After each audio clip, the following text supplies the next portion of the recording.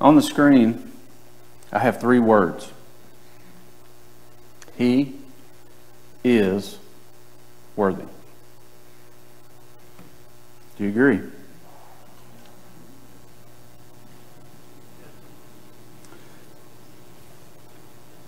I'm glad you agree.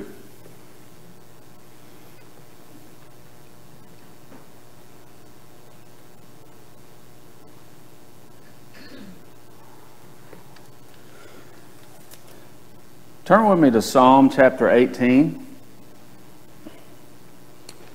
We want to talk about some of the reasoning why he's worthy.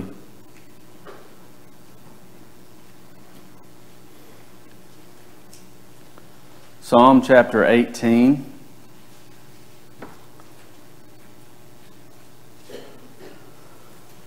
And we're going to look at verses 1 through 3.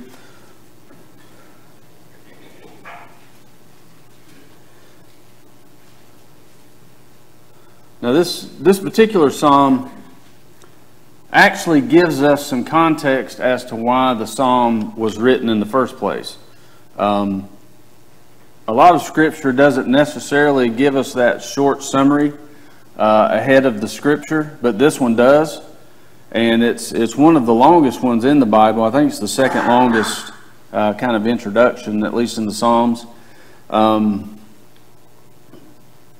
Actually, verse 1 is not that long, but the introduction takes up a lot of space there. But let's read that.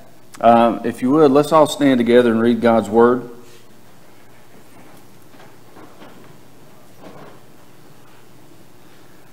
It says, "To the choir master, a psalm of David, the servant of the Lord, who addressed the words of this song to the Lord on the day when the Lord delivered him from the hand of all his enemies.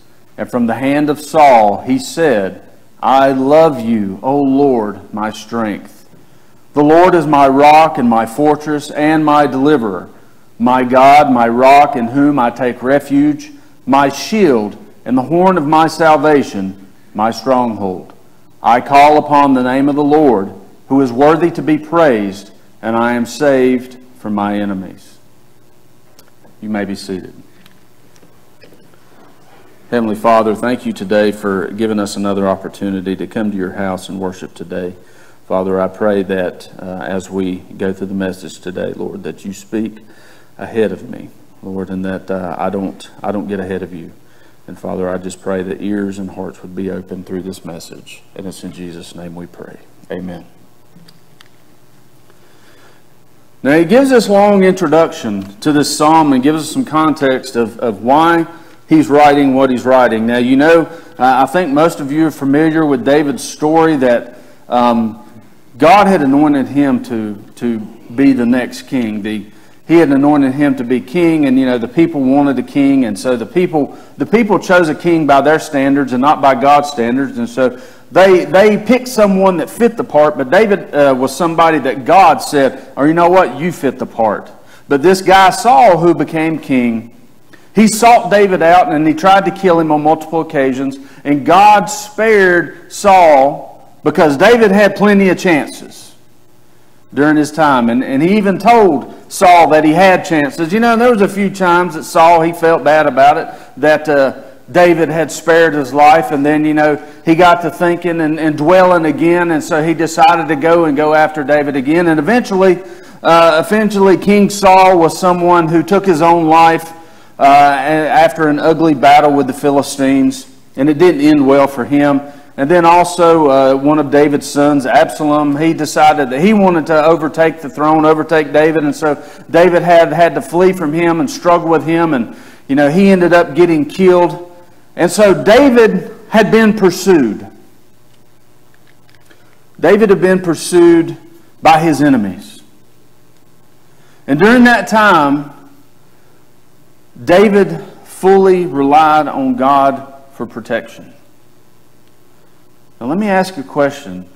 How many of you are pursued by the enemy?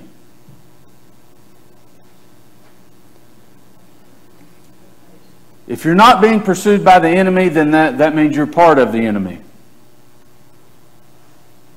Now that might strike you You've heard that old saying that if the devil don't bother you, that means he's already got you.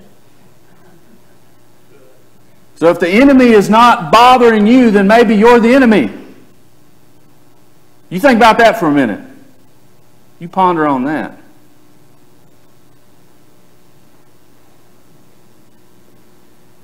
But if you're a Christian and you love Jesus, then the enemy's going to be after you, because the enemy wants to rob, steal, and destroy any happiness and joy that you have in whatever form they can get it from you. But it's ultimately to destroy you of what God made you to be.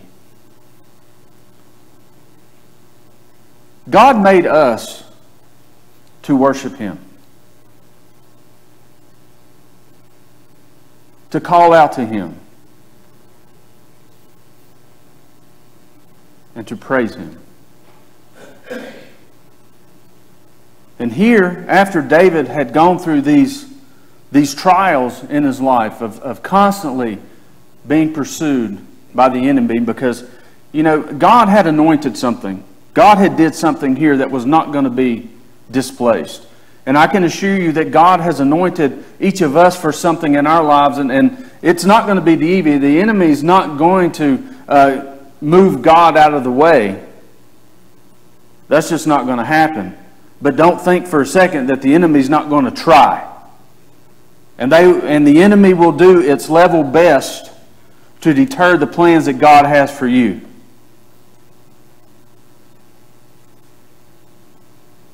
And so here, we can take some notes out of what David does. David here, after going through these trials, now, we may not physically have somebody running after us, running through the hills, you know, trying to run a sword through us or shoot an arrow through our heart. We may not have that. But we do have enemies. The devil and his minions are seeking to destroy our lives if they can. And they have tried. They will continue to try. But as David recognized that, we can recognize that too. There's something that we can do. Number one, David, he counted on God. How many of you can say that today? I count on God. When I'm in trouble, I count on God. How many of you can go to this psalm and say in verse 1, I love you, O Lord, my strength. Who is your strength today? Is it you? Man, we try, don't we? We've talked about this a lot. We try. We try to make it our strength. But he says, I love you, O Lord, my strength. We need to acknowledge God. We need to acknowledge Him for who He is and the strength that He has when we don't. Because so often we don't have strength. Any strength that we might muster, it comes from Him, right? Can I get an amen? But in verse 2, he says some things here. He makes some analogies. And so I want you to understand this. He said, the Lord is my rock and my fortress and my deliverer. Now, something you got to understand about the wilderness area, it's very barren. And if you've ever seen any pictures of the wilderness of Israel, the Judean wilderness, it's not very hospitable. There's not a lot of greenery. There's not a lot of trees. There are some rocks, though. And one of the things, there was a pastor, not a pastor, he was, well, I guess he was a pastor also, but he was a scholar, and he decided to embark on this journey of studying the word rock. Now, that doesn't seem like something that's real fun, does it? And I guess unless you're a geologist and you just want to do that thing. But he wasn't doing it for that purpose. He wanted to understand what was the spiritual significance of studying the word rock. And so here's a couple things that he come up with. And he said, you know, in the scriptures, when we think about it, and you know, historically, if you go to Israel and you see it and you understand kind of the landscape and understand where David was at, you know, his only refuge might have been a rock.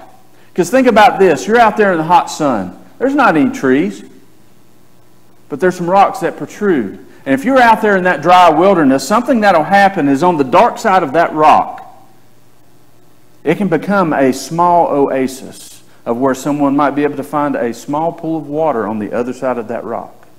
And they might find some relief from the hot sun. They find refuge. Now think about, how many of you ever been out in the hot sun? I know Doug back there, he knows all too well. He works outside all the time. Some of you other folks do as well.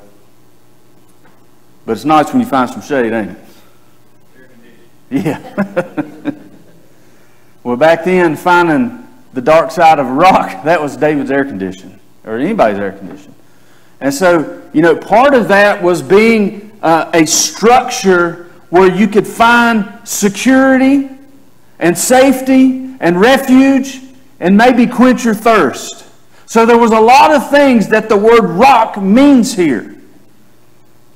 You think about it in those terms now. What is Jesus to you? On those times where you may be in your wilderness and you're being pursued by the enemy and you need refuge, you need shade, you need protection. Is Jesus that for you? Does He provide that? Does He quench your thirst? When we go to Him and we let Him be those things, He is those things. But it says it's also that He's my fortress and my deliverer. And if you remember, as David was walking through the wilderness, now also within the wilderness, you got some hilly regions. Along with these rocks, you might have some caves. And remember, we know one instance where David was in a cave and Saul had went into this cave to relieve himself. And David cut a little piece of his robe off while he was in there. Just letting him know, I could have got you if I wanted to. So there was a lot of caves. So David had found, David knew these areas. And so David found protection within these caves. Is that what Jesus is? Is He our protection? Do we seek Him out as a safe place from the enemy? Like David sought out a cave. Because all of a sudden in that cave, that became his fortress. What is God to you? Is He your fortress?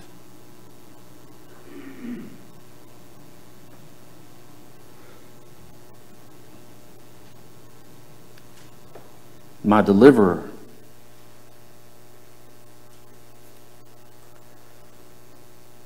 Has anybody ever been rescued? Okay, well, one person has. Has any of you ever been in a precarious situation and somebody helped you out and you felt like you were rescued? I think most of us have been in some situation where maybe our heart started beating a skip faster, a little bit faster, and we were anxious and somebody came along and helped us out and delivered us. The enemy is seeking you. He's wanting you. He's wanting to tear you down. He's wanting to destroy you if he can. And isn't it great to know that we have someone who can deliver us from that? And we can feel the relief that when we are rescued from the enemy, the enemy is not going to leave us alone. The closer you get to God, the more he's probably going to bother you.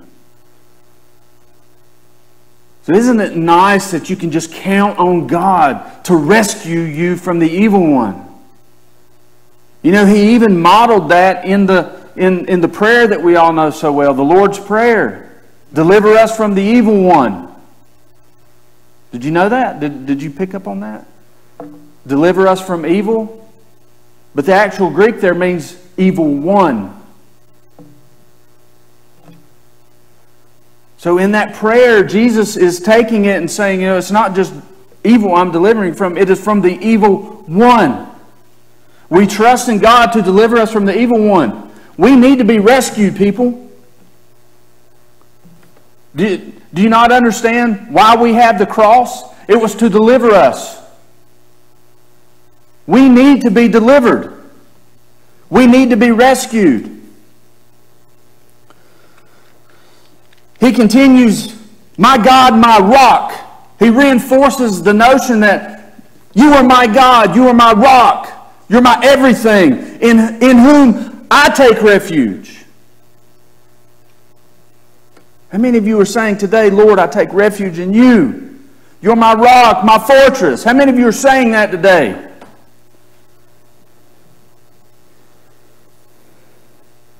Now, the other thing that's interesting about this scholar who decided to study a rock, what it meant, the spiritual side of this, what it meant, there was also a military side to this.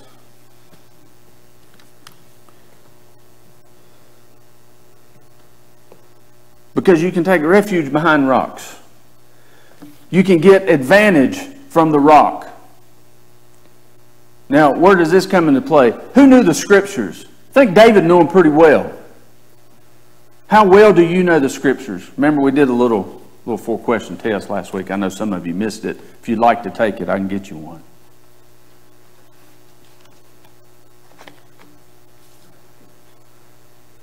David knew the Scriptures, so he was able to use that as an advantage against the enemy. He knew that God had anointed him.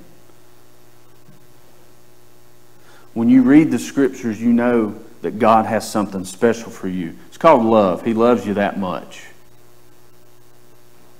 Remember, he did that, that thing where he came down from glory. He stepped down off his throne and said, you know what? I'm going to be like one of these mangy, evil humans, and I'm going to be born and live in this old dark world and go through all them things they go through, and then I'm going to go on that cross and die, for which I don't deserve to die, but I'm going to do it anyway because I love them so much. He did that.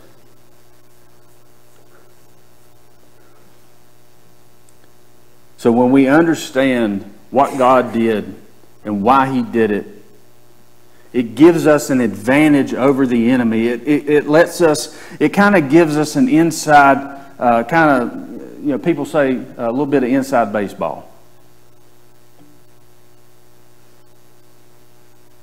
They start to understand the enemy's tactics and its plans, and you can see it. And you can learn from it. And that's what David had done. David had learned all those things.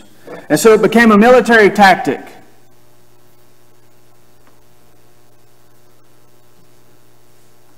The Lord is the best teacher to give us tactics against the evil one. We can't fight against the evil one. Go back and read Jude and you'll learn that. Even the strongest angel, Michael, he said he can't do it on his own. He has to call on the name of the Lord when he battles Satan.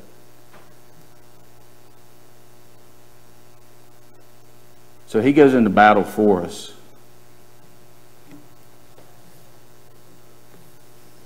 But we can be good little soldiers behind him.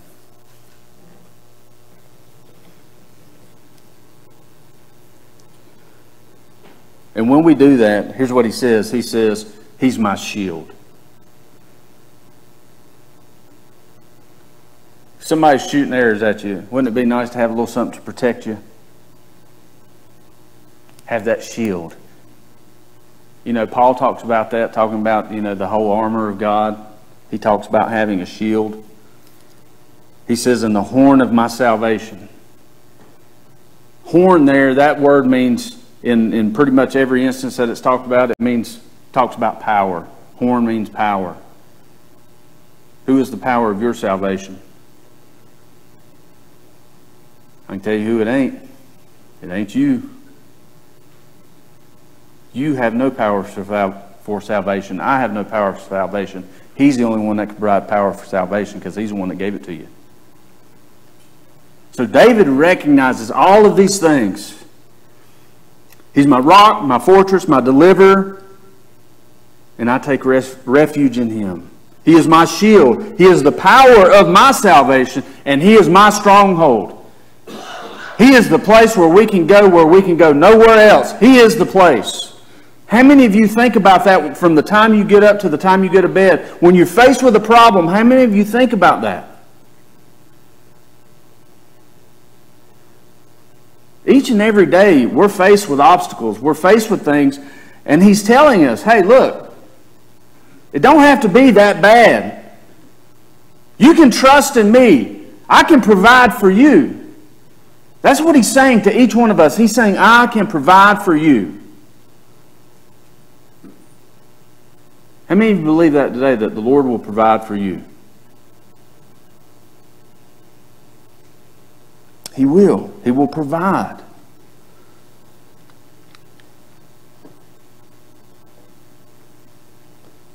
Now, after David had said these things, and if you read all of chapter 18 is talking about his deliverance from his enemies. So you can read the whole chapter. But verses 1 through 3 kind of provide a summary for the rest of the psalm. But I want to call your attention to verse 3 specifically.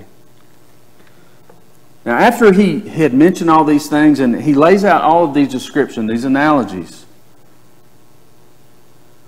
about who God is and what He is to us.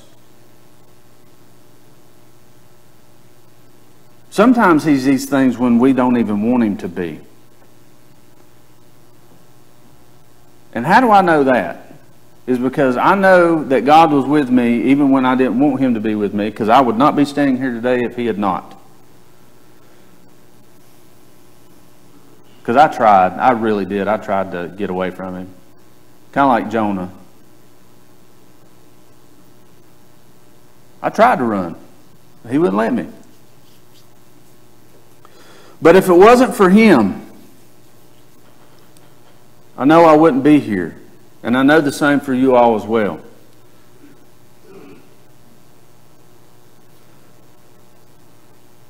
But after saying all of these things, outlining all of these different things that God is, he said, I call upon the Lord. Now pay attention. I don't want you to miss it. I call upon the Lord who is worthy to be what? Praised. He is worthy to be praised. Now I know some of you thinking, oh, preacher, here you go again, beating on that drum, beating that dead horse again. Well, I'll tell you, it ain't a dead horse. And I'm going to beat it for as long as I'm here.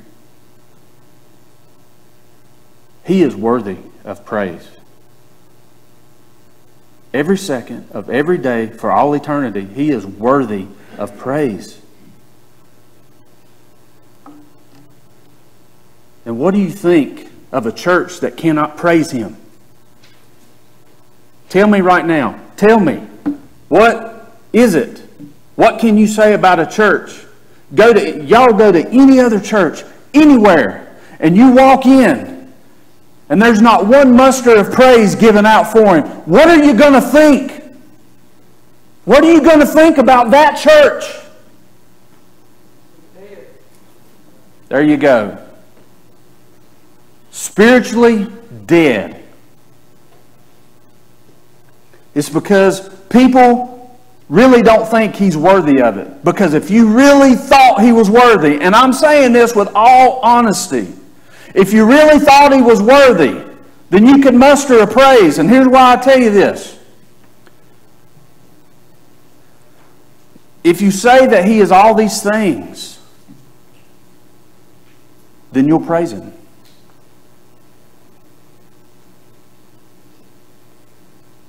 How many praises were offered up this morning? I heard 5 minutes of dead silence. You know, it's funny. Terry's brought up something in Bible study one day. He said, you know, a lot of churches don't offer an opportunity to praise God. In the Friends tradition, we actually give you an opportunity. We actually prompt you to do it.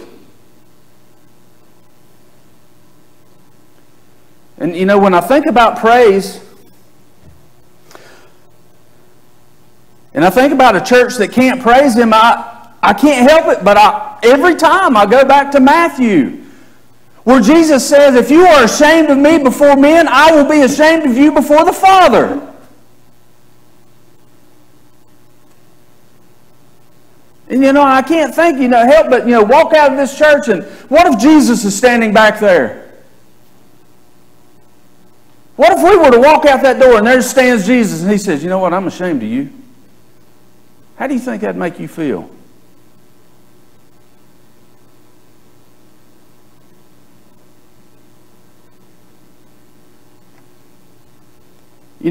Every single day we go through life. Life is tough, life is hard. But you know who gets us through that life? This life? It is Him. Is He not worthy to at least offer just a little bit of praise?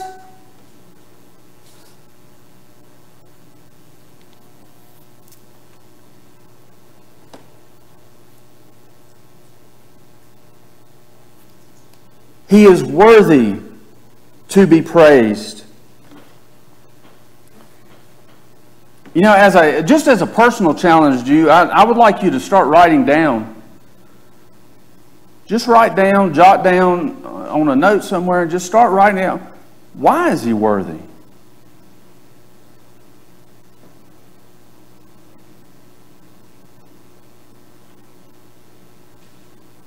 I would imagine you'd run out of paper pretty quick if you really started thinking about why He's worthy to be praised.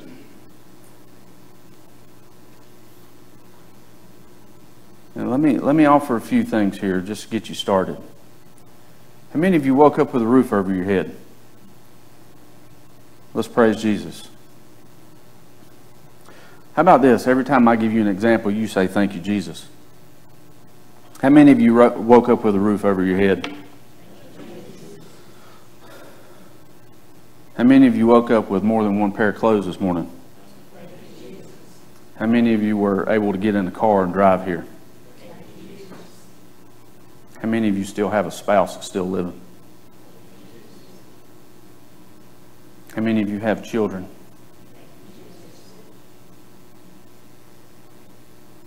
How many of you have a church that you can come to and worship with brothers and sisters?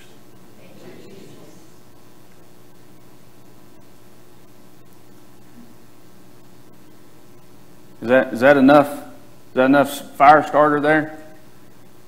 Where you can start writing down why He's worthy of your praise?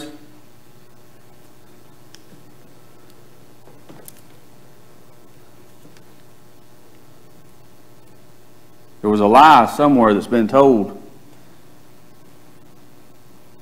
that we shouldn't praise Him. I don't know where it started. We shouldn't praise Him vocally. I don't understand it.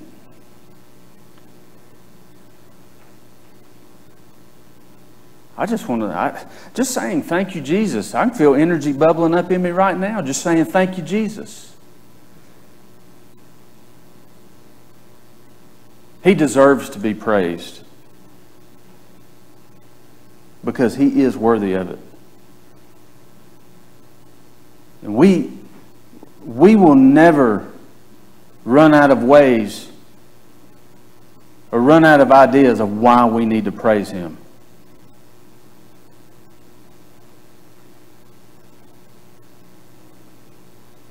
Now, it's just me. It just might be my opinion. I don't know. You can take it for what it's worth. But I know that a church that is willing to praise God is a healthy church. But one that can't even muster a single praise, I know that is headed down the path of being spiritually dead.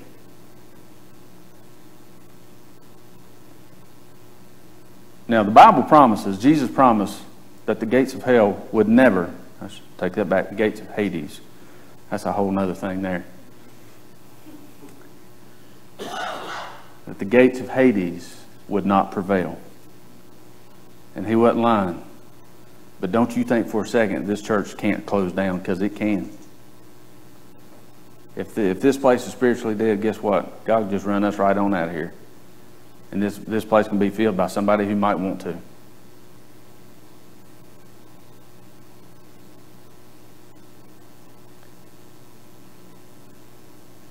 as a Christian, if you purposely and intentionally serve God, you cannot help yourself but to praise Him.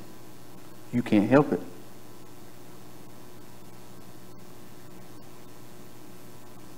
I think it's time, high time, we intentionally start praising Him, because by golly, He is worth it. He is worthy of every bit of it, and we don't do it near enough. Right here is great practice. Skip on over to Revelation, because if you make it there, and I hope all of you are, but for those of you that make it, guess what? You're going to be doing an awful lot of praising for all eternity. Guess what? It ain't going to be quiet either. It's going to be vocal prayers, vocal praise, eternity. Think about it, forever. We at least ought to be comfortable doing it here.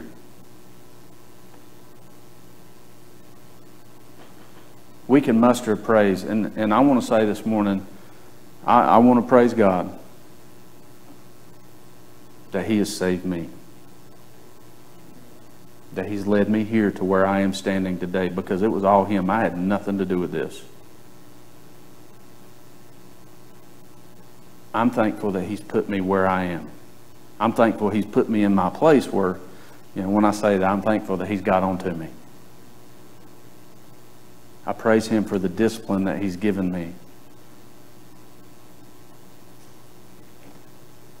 And I praise Him for this right here, who has helped me with so many of my problems.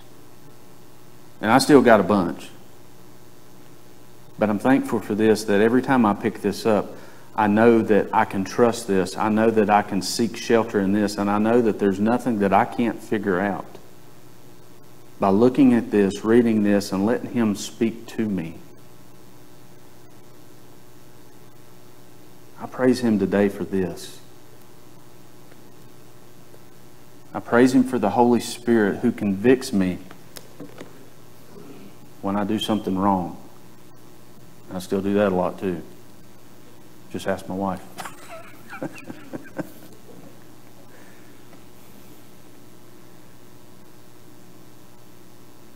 I praise God for her. I praise God for my friends here. I praise God for this church.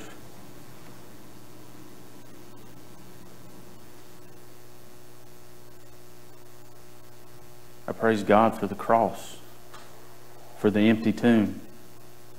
And I praise Him that He's coming back.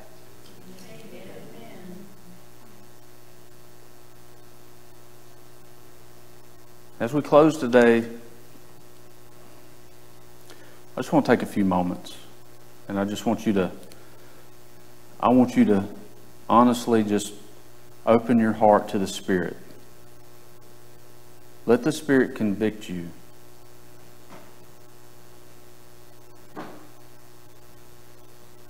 Allow the Holy Spirit to truly lead you this morning. If you're truly open to the Spirit, He will prompt you and He will lead you. Some of you might get sweaty palms. It's all right. You might feel a flutter in your chest. It's okay. You might even hear something in your head. It's the Holy Spirit talking to you, saying, I am worthy. I am worthy of your praise.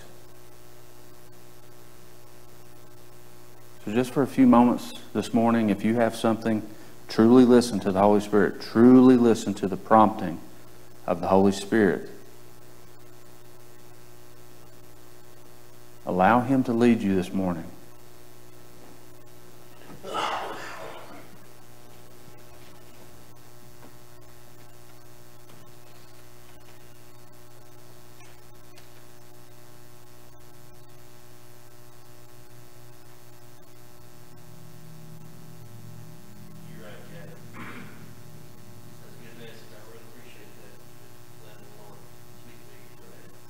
Should be more graceful. I have nothing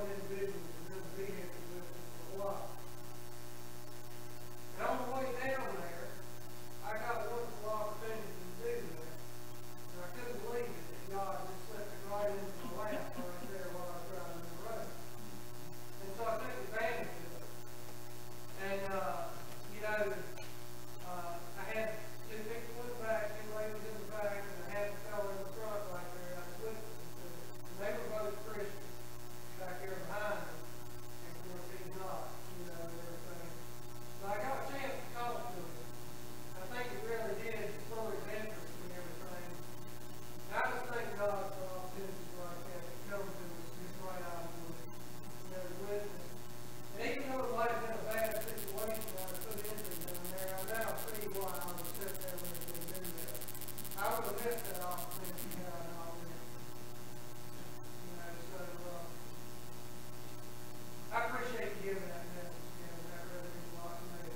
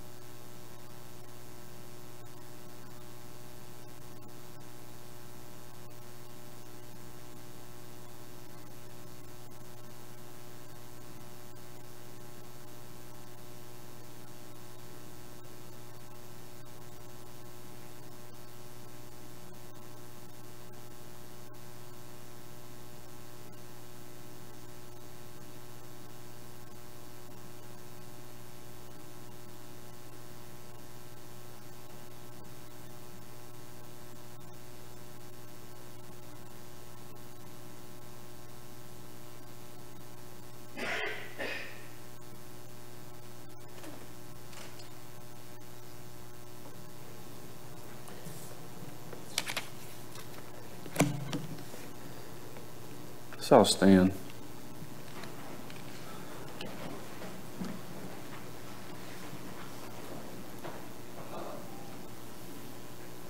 I just want to remind you this morning that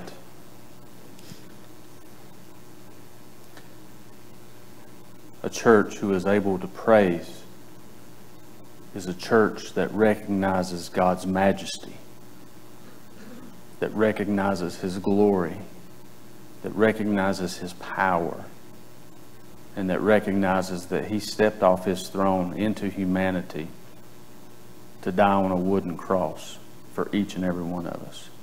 A church that praises, we recognize that.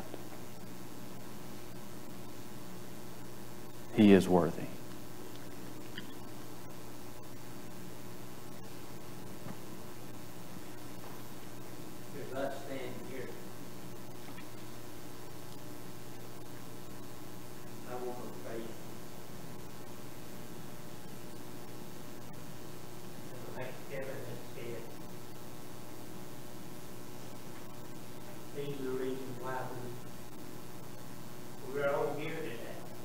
Amen. I count Him as my rock and my salvation. Amen. No, I would not be here today, and neither would you. Mm-hmm. If it's not for Him. Yeah. He died on the cross. That we might be saved. Gave His only Son, who would we give our only Son? Mm.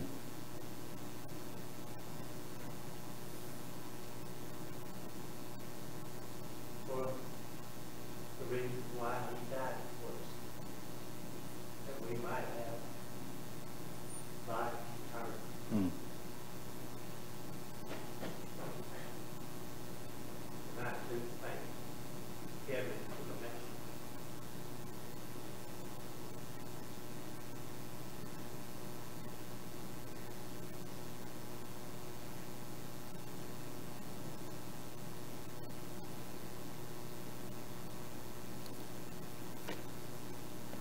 Let's all praise Jesus now in a word of prayer.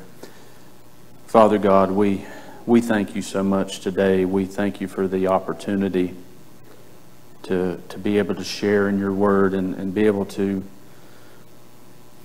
look at your word and understand why things were written the way that they were, and just be able to see it from that perspective and put ourselves in that place. And to make it more vivid in our minds of why we can praise and why we should. Lord, we're so thankful Lord, we grew up in America. We grew up in the greatest country that has ever existed outside of Eden.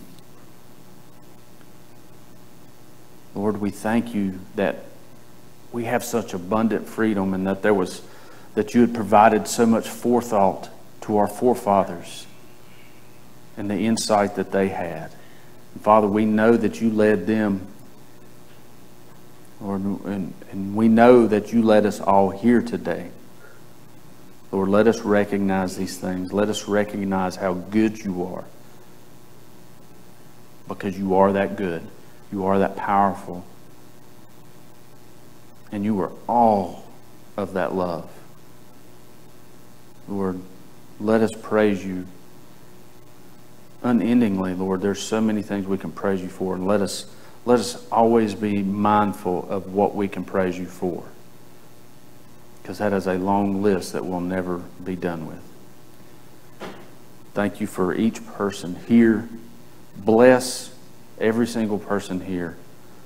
Lord, convict their hearts, open their minds, Lord, to what it is that your Spirit is trying to say. Lord, let us heed that call so that we will never be ashamed to praise you amongst our brothers and sisters, and especially amongst the world. Let us carry that call into every time we come together to worship, and in every time we're out in the world. Let us remember that you are worthy to be praised. Thank you for our time together. Lead us here to the next appointed hour, Lord, and we praise you in all that we do and say. And it's in Jesus' name that we pray. Amen.